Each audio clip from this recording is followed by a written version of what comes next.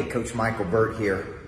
I'm standing in a new condo, $1.5 million condo that I purchased in downtown Nashville. On the corner in the 505 building, I purchased this condo unit. Look at them views. Off market. And it came from building a successful business.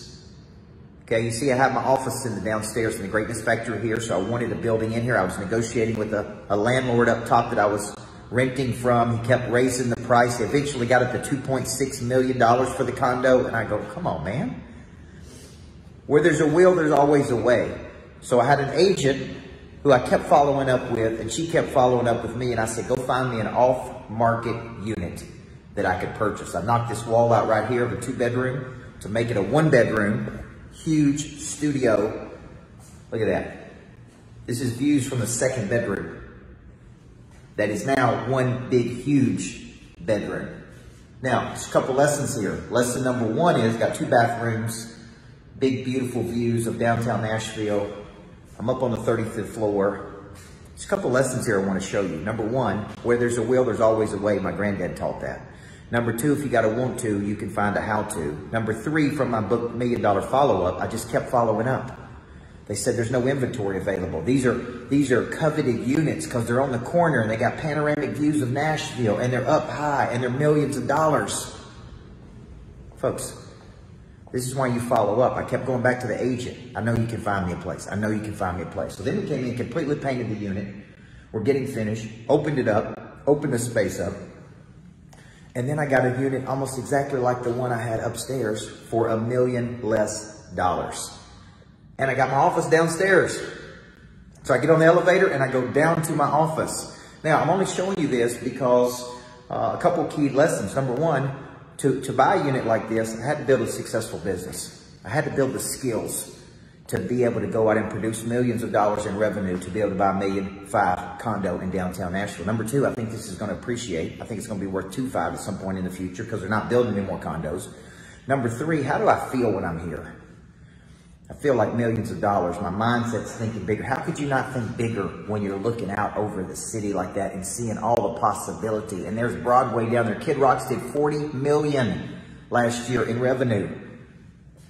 See, that's an intangible. You can't measure it, okay? So I had to build a successful business skill. I had to locate my primary skill. I had to deconstruct that skill. I had to package that skill. I had to market that skill. And then I can monetize that skill. So I had to build a successful business, but that's based on primary skills. I wrote about that in a book called Single Digit Millionaire. I'm about to redo a new Double Digit Millionaire. Okay, so I had to locate my skill, I had to package it, I had to market it, I had to monetize it. I had to get really good at selling, I had to get really good at marketing. Number 1. Number 2, I had to think bigger. I had to think bigger. Like 10 years ago, I wouldn't be thinking about owning a $1.5 million condo in downtown Nashville. Wouldn't be thinking about building a $7 million complex down there because I was thinking too small. How do you do that? You get in a room with people thinking bigger. Number 2, okay? Number 3, I had to have the persistence. This is Pray Drive. This is from my book, Flip the Switch. So I'm kind of combining 3 of my books here. I had to have the Pray Drive to activate. This activates Pray Drive, folks. If this don't activate your Pray Drive, I don't know what will, okay? I had to have the persistence to follow up with the agent and say, I know you can get this done for me. And I had to have the intensity to just keep pushing. So I'm negotiating with the dude. He won't come down. He's going up. We started at 1.7. Then he went to 2 million. Then he went to 2.2. Then he went to 2.6. And I'm like, what the hell are you smoking? $2.6 million? Come on, man. I can't. So what I did is come down and create my own unit that's got just as good of views as my other unit. I actually got more views when I open it up like this. All I had to do is take out this wall. Folks, creativity and Pray Drive. Remarkable boldness and Pray Drive. Initiative and Pray Drive. That's what you need, okay? So right now it's Memorial Day weekend. I'm running Memorial Day special where I teach you mindset, skill set. I'm teaching you how to think like a pro, man. I'm showing you how I went from a high school basketball coach to this. You can do this. You can do this. But I got to get that Pray Drive activated, and I got to show you step by step. So what books? Single Digit Millionaire, I wrote $1 Million Follow-Up, and Flip the Switch are 3 books I used to get that right there. You guys have a great day. Let's go. Before I get started, there is one very important question I have to ask you. Coach Micheal Burt, Monster Producer Academy CEO. He's a personal friend of mine. What good is it to have knowledge with no desire? What good is it to have desire with no skill? What good is it to have knowledge and skill with no confidence? A big part of activating your prey drive is finding and refining your talent. This is something that helps you get to the next place. People are made up of 4 parts: a body, a mind, a heart, and a spirit. You need to know you, and then you need to have an awareness, and sometimes you don't even know what you need. So all 4 parts of our nature have to be clicking. Your hard skill solves my problem. The bigger the problem, the more money people will pay to solve it. Everything is valuable to your future. What I'm really paying you for is your past. A monster producer combines multiple skills to dominate a market. When you get to wake up every day and do what you love doing, man, it is hard not to be motivated.